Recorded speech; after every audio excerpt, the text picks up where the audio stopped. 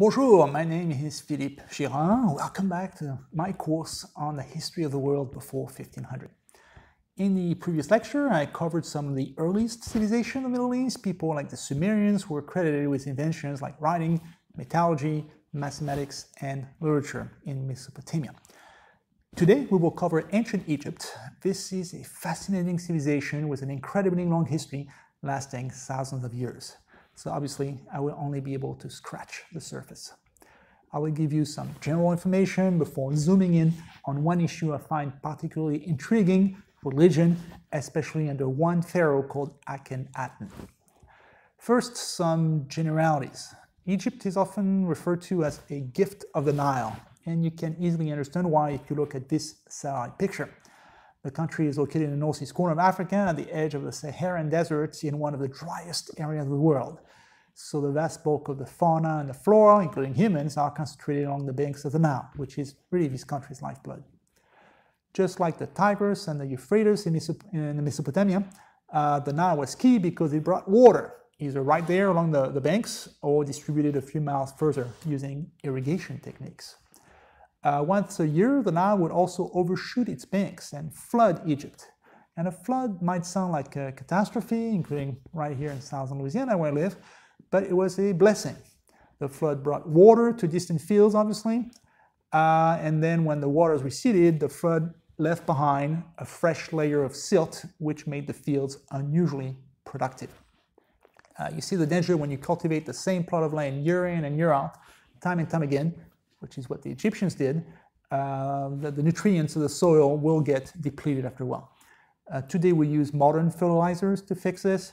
The Egyptians didn't have that, so they used natural fertilizers like animal dung if they had it, or even better, the silt carried by the annual flood, which was like a brand new field brought to you courtesy of the Nile River year after year. It may seem weird to see such a large river flow through a desert. I mean, where does all that water come from? And also, why did the Nile flood like clockwork year after year? The origins of the Nile and its annual flood were long a mystery to geographers. It was only in the late 19th century that European geographers explored Central East Africa and found that the sources of the Nile were located, ta-da, in the Great Lakes region. It's much more humid in that area than Egypt, which explains, well, where the water comes from. Also, geographers discovered that the weather pattern in Central East Africa alternates between a dry and a rainy season. Well, when it's the rainy season, the river swells and eventually floods Egypt downriver. That's the mystery of the flood. Well, not anymore, in fact, because in the 1960s, an Egyptian dictator named Gamal Abdel Nasser built a dam called the Aswan High Dam across the Nile River. So the natural cycle of the annual flood, which had governed Egypt since times immemorial, that came to an end. But that's a modern issue, 20th century forward, that did not impact ancient Egypt to this topic. So rivers bring water, but they also help with trade, remember? So in Egypt's case, the dominant winds come from the Mediterranean Sea in the north, so it was pretty easy to go up the river using a sailboat until, well, you hit the cataracts of the Nile, that is. That's a set of obstacles further upriver. And if you wanted to turn around and on the way down, well, Egyptian traders would simply lower their sails and let the current bring them back easily to their starting point. At some point, Egyptians even built a canal to connect the Nile River to the Red Sea, and so from the Mediterranean to the Indian Ocean. And that was thousands of years before the modern Suez Canal was built, which is just amazing. The two traditional provinces of Egypt are called Upper and Lower Egypt. And just so that we're on the same page, Upper Egypt is at the bottom of the map, and Lower Egypt is at the top. And that might seem odd. So pause for a second and ask yourself, why is that so? Well, there is a reason for this madness. Since the Nile flows from south to north, Upper Egypt, the one at higher elevation, is in the south, whereas the delta area where the Nile meets the Mediterranean Sea, that's called Lower Egypt because it's at sea level. So the Nile was so central to the ancient Egyptians that the river, rather than the North Star, for example, would structure the space around them. Eventually, the two regions merged into a single united Egypt. The crown of the pharaohs, by the way, would symbolize that union because it combined the crown of Upper and Lower Egypt into one single crown. The fertile soil along the Nile meant that Egypt was densely populated, and it still is today, and that it was enough to sustain large cities like Thebes, the capital, and later Alexandria in the north. And even then, there was enough of a surplus to export grain to other countries. Rome, in particular, was heavily reliant on Egyptian grain. Fruit was also abundant, as well as fish in the river delta, so a kind of Garden of Eden. An interesting peculiarity of Egyptian society was the important role played by women. I don't want to exaggerate. Government offices were still held by men, and pretty much every pharaoh was a male. But Egypt was fairly egalitarian compared to other societies of the time, like ancient Athens, that were very sexist. Women owned property in Egypt. Women could take over her husband's business duties when he was away. Egyptian art often depicted women the same size as men. And most importantly, brewing was done by women. And we all know that whoever controls the beer supply controls the world. I love teaching online. Could never do that in a real class. Anyway, Egypt was a monarchy with nobles and commoners, but it was possible for the son of farmers to go up in the ranks, for example, if he was smart enough and learn how to read and write. In that case, he could become a scribe, which is a Latin word that means somebody who can write, a public writer, and access more prestigious occupations like, I don't know, tax collector or government official or artist that would carve the hieroglyphics in the temple. Being a scribe was highly valued in Egypt because the writing system was so complex. It was different from the Sumerian cuneiform that we studied before, or the Phoenician alphabet from last lecture. That was called hieroglyphics. And these can be found everywhere in Egypt, even today.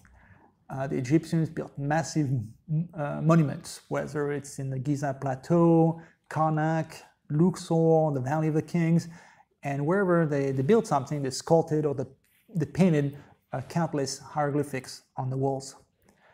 Heck, you can even find some of these hieroglyphics in the heart of Paris. There's an Egyptian obelisk that stands awkwardly in the middle of the Place de la Concorde, right in the middle of Paris, in front of the hotel where Princess Diana spent her last night. Egyptians also used papyrus. It's not just a font, it's also a cheap writing material made of the fiber of the papyrus reeds, which grows abundantly in marshes like the Nile Delta. So you simply interlace strips of papyrus on a flat surface, you pound them into a single sheet with a mallet, you dry the whole process, and voila. It's not quite as durable as cotton paper or vellum, which is made of animal skin, but many fragments have still survived all the way to the present time thanks to the arid climate of Egypt. Modern historical interest in Egypt began in 1798 when Napoleon Bonaparte, who was then a general of the French Revolution, he was not emperor yet, was sent to Egypt to conquer the place, like he liked to do. And this was the era of the Enlightenment in the 18th century, so Napoleon brought dozens of scholars with him to not just conquer Egypt, but also to study the geography and the history of that country. And French scholars were fascinated by what they found. Everywhere, magnificent monuments indicating that a truly great civilization had once thrived there. And studying Egypt's history should have been easy because there was writing everywhere. Except that by that point, the 18th century, long after the end of Egypt, no one knew how to decipher hieroglyphics anymore, which was pretty frustrating. The most important discovery made by French scholars during the invasion by Napoleon was the Rosetta Stone, which is a big block of black basalt covered in writing. If you want to see it, well, don't go to Egypt because the French army took it from the Egyptians, but don't go to France either because the British army later took it from the French army. So now it's in the British Museum in London. Egyptians want the Rosetta Stone back, and same thing with the Elgin marbles, which were once a part of the Greek Parthenon, and now they are in England as well. So should those artifacts be left in museums that have taken good care of them for centuries, or should they be returned to the country where they were created? I'll let you ponder that matter. History can be quite political sometimes. So what's so special about this one particular stone that the French, the British, and the Egyptians all want to have it? I mean, it's not like it's the only artifact from ancient Egypt. Well, if you look closer, you'll see three types of writing on it: hieroglyphics, demotics, and Greek. In 1799, when the stone was found during the invasion by Napoleon, hieroglyphics could not be read anymore, but demotics and ancient Greek could. So the stone could easily be deciphered.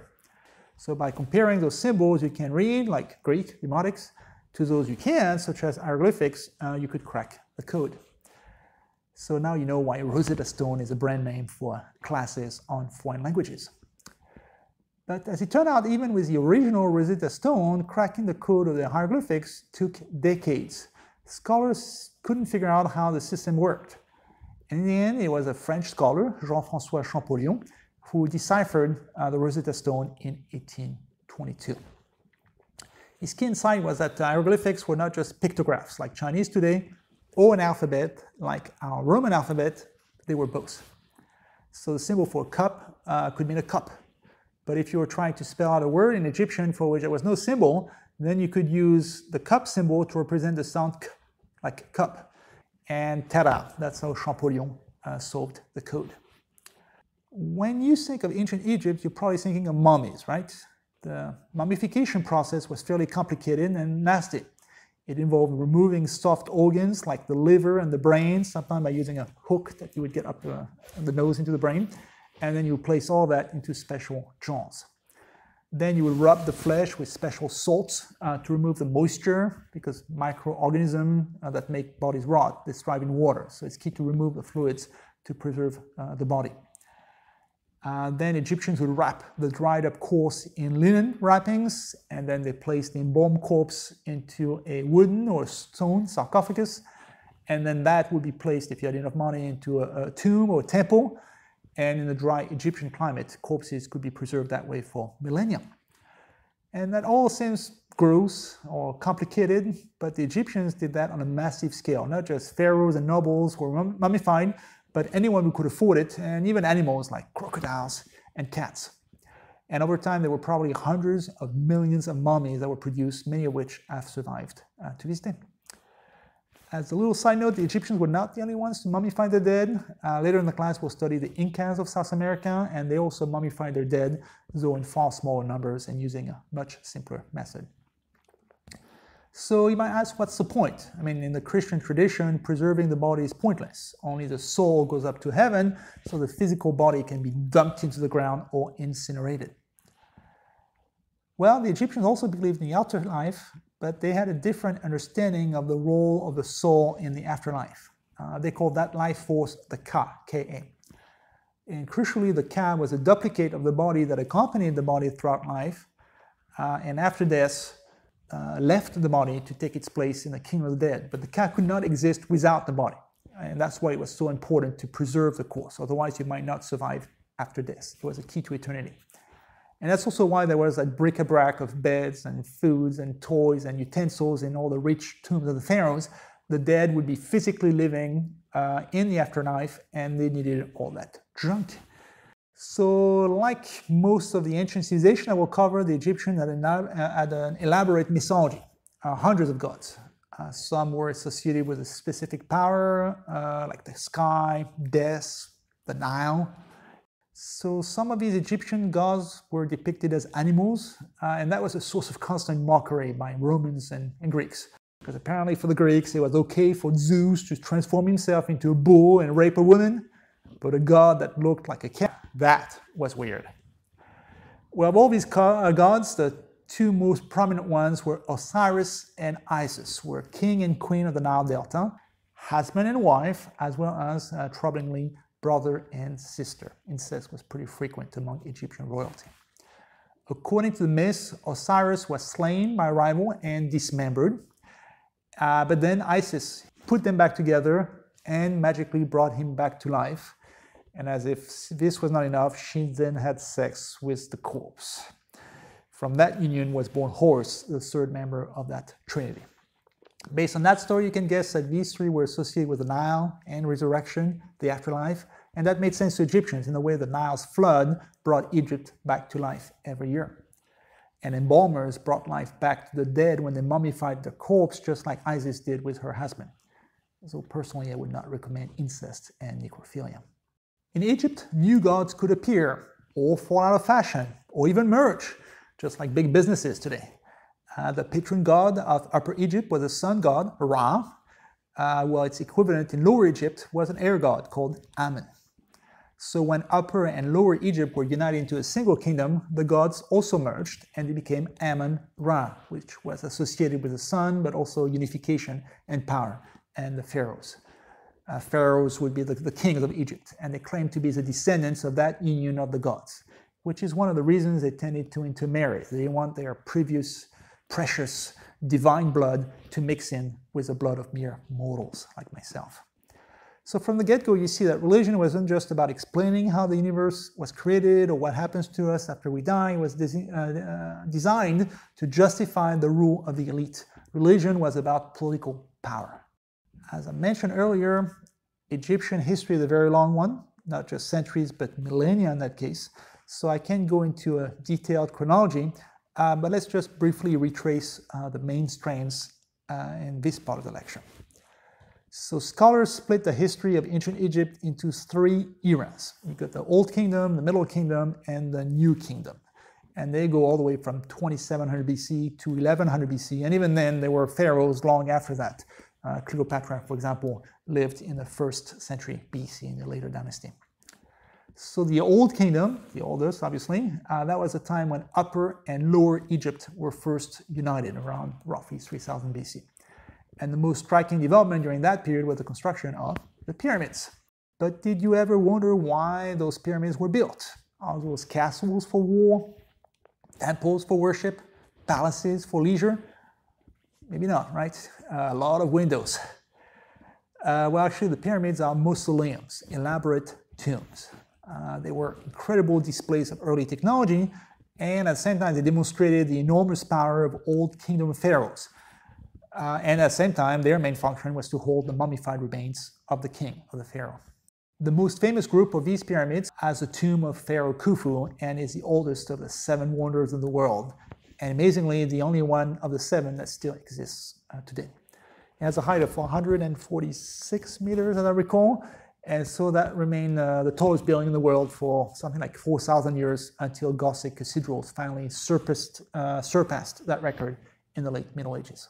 The picture you see here, that's the classical one from tourist brochures. You got the pyramids, the desert, and even a camel to boot. Well, the reality is a bit different. Pyramids are right next to Cairo, which today is a huge metropolis of 20 million. So the photo can be a bit different depending on how you frame it. So the Old Kingdom ended around 2200 BC with a series of droughts that resulted in great instability. You have a series of pharaohs that took to the throne, 20 of them in 20 years, I think. Which indicates that being perceived as a god had its advantages, but also its disadvantages. Sure, being a god justified your rule, but if you were a god, you were expected to control the climate. And if you could not, and there was a drought, then your legitimacy was questioned. It was like a double-edged sword. So after the Old Kingdom ended, pyramid building was abandoned in favor of small projects. For one thing, tomb raiders were an issue in ancient Egypt. And when there was such a huge pyramid next to a big city, it was a pretty good hint that there was a lot of things to loot inside.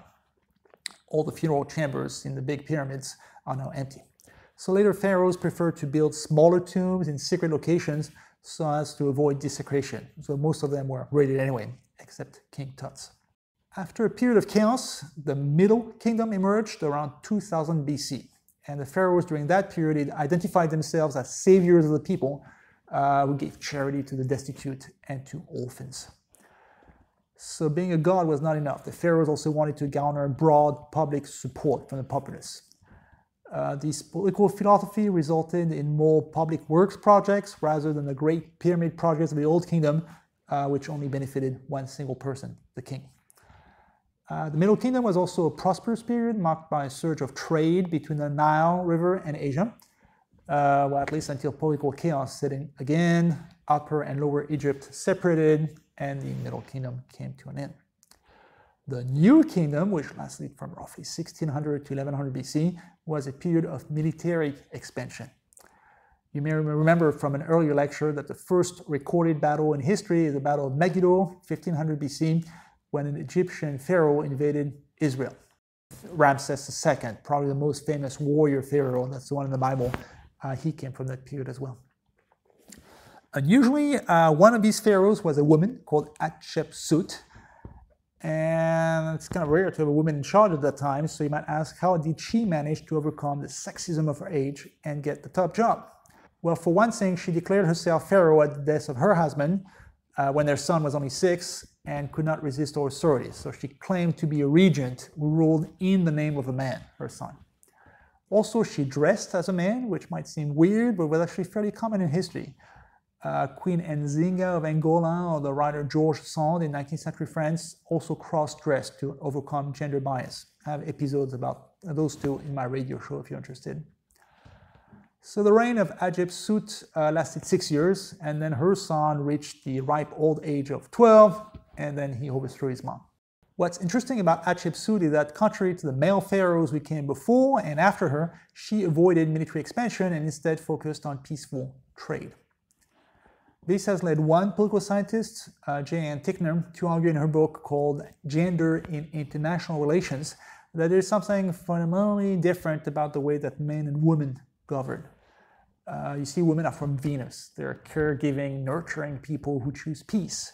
And men are from Mars. They're more aggressive and thus responsible for the many wars that have plagued the world and history. Personally, I'm not 100% convinced by this theory. After all, some female rulers like Nzinga of Angola or Elizabeth I and Margaret Thatcher in England, they weren't afraid of waging wars themselves. Also, there have been fairly few female rulers in history, so it's difficult to have a representative sample. But it's an interesting theory. Another New Kingdom pharaoh I find fascinating because it's a good example of today's topic of politics and religion and how they intertwine, is Akhenaten. Historians have described him as a precursor, a genius, a loony, a fanatic, even a homosexual. So who was he? Well, to begin with, he started his life with a different name, Amenhotep IV, which means pleasing to Amen, Amenhotep. So there's no surprise here. We already saw that the cult of Amun-Ra was key to ancient Egypt, especially the rule of the pharaohs. But Amenhotep decided that the priests of Amun were getting too powerful, and instead he shifted his preference to a minor deity called Aten. And confusingly, Aten was also a god of the sun, just like Amun-Ra. So if I understand correctly, Aten was a representation of the disk of the sun, whereas Amun-Ra was a more general deity of the sun, but the difference is pretty subtle. It might have been a political move, a way to push out the powerful priests who worship Amun. Remember, religion and politics are one and the same. As such, it was not an issue if the pharaoh wished to pray to Aten, because in a polytheistic society like Egypt, the more gods the merrier. But the pharaoh went pretty far, much further than that. He changed his name from Amenhotep, pleasing to Amen, to Akhenaten, which means glorious spirit of the Aten, as a way to showcase his preference for Aten over Amun-Ra. And he also abandoned all the other gods and insisted that his people do the same. So think of how much of a change that would have been to Egyptians. The powerful priests of Amun, they lost their jobs and their influence. Temples everywhere had to close. And then average Egyptians were fearing that the other gods would get angry and mess up the annual flood or send a plague of locusts because their king had gone crazy. Worshipping a single god, monotheism, was a revolution in its time. Until the advent of Christianity in the 1st century AD, the only religion that was monotheistic was Judaism, which we'll study in the next section of the course. As if this were not enough, Akhenaten decided to move the entire capital city from Thebes to a new capital, El Amarna, which inconveniently was constructed in the middle of the desert.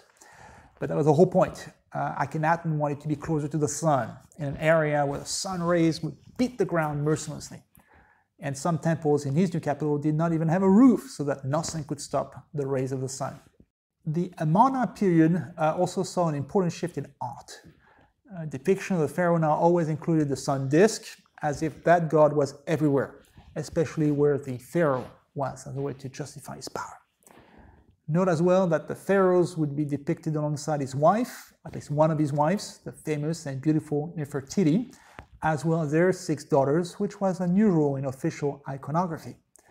Instead of depicting the pharaoh ruling alone on his throne or waging war, in that period you had incredibly intimate scenes of the pharaoh praying or enjoying family time with his kids.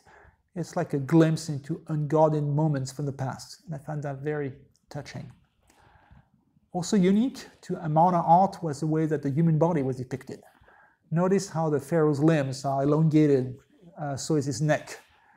He also has an androgynous appearance, neither male nor female, so much so that art historians have occasionally struggled to identify whether some statues represented him or his wife Nefertiti. As you'll see in a second, oftentimes the cartouche representing his name was erased from the statues after his death. So there's been a lot of debate among art scholars as to why depictions of the pharaoh were so different during the Amarna period. Was it just specific to the art of that period, the way that Picasso deconstructed the human body during the Cubist period? Was it just a fad, something passing? Or was it more of a caricature, the same way that modern cartoonists might represent President Bush or Obama with huge ears? After all, many Egyptians disliked their pharaoh, so they might have made fun of him through caricature. And it was fairly safe to mock the pharaoh because he got blind from staring at the sun too much. Either that, or the odd body proportions were a way to show that the pharaoh was different from mere mortal, that he was almost like an alien because he was a god. Also, pharaohs often married close relatives, so they were also prone to suffer from genetic diseases.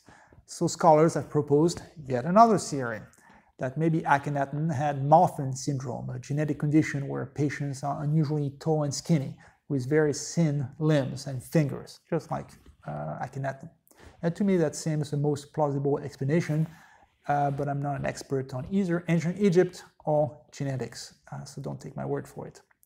At any rate, when Akhenaten passed away, his son by another wife, Tutankhaten, took over as pharaoh, and everything went back to normal. The son changed his name from Tutankhaten to Tutankhamen to celebrate Amen instead of Aten. He restored the cult of Amun-Ra, and he brought back polytheism. So the experiment came to an end. He and his successors even erased the name of Akhenaten from the public record so that his radical experiment with monotheism would not be repeated. A little side note, the son of Akhenaten, King Tut, was a fairly minor pharaoh, so much so that his tomb was forgotten and not raided, at least until the 20th century, when it was finally discovered by an Egyptologist in an intact state, which is unique for the tomb of a pharaoh. So King Tut found some immortal fame, not just for ending his father's experiment with monotheism, but also for showing us what a royal tomb looked like, which means pretty much a big mess. All right, so what can we say about the role of religion in the ancient world? Well, in a way, religion is something that makes humans human. When people bury their dead, when they worship gods, it means that they care for each other and that they ask profound questions about where we come from and what happens in the afterlife. And that was especially important in the ancient world because many natural phenomena were not yet explained by science, and they had to be explained through the intervention of gods. But religion also mixed in with something more practical, state building, politics. In Egypt, the trinity of Isis, Osiris, Horus, and the twin god Amun-Ra were both used to explain and justify the rule of the pharaohs like Akhenaten. Deciding which god should be worshipped and how, that was a profoundly political act that could precipitate a dynastic crisis, as was the case under Akhenaten. Well, we'll get back to all these issues in the next section because we'll be talking about religions of the world, and you'll see that religious history is not just about ideas, but also about politics and power. Before we get there, though, we need to do a different kind of philosophizing, and that one would involve ancient Greeks and the way that they envisioned religion and state building. And that will be next lecture's topic as we move to Athens and Sparta. See you next time. Au revoir.